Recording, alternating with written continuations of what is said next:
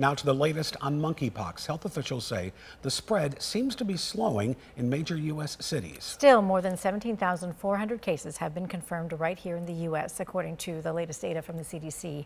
Here in Michigan, 175 cases have been confirmed. State data shows 10 of them are in Kent County, 5 in Ottawa County, and 1 in Muskegon County.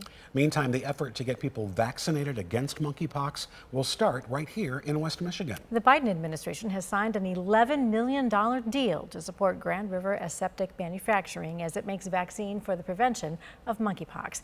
The White House representatives were here in Grand Rapids today getting a close-up look at the assembly lines. These vaccines will be the first ones for monkeypox made here in the U.S. Previously, all production has been made in Denmark. Grand River Aseptic Manufacturing has been contracted to fill 2.5 million vials of the vaccine in total, with the goal of getting them out the door by the end of the year.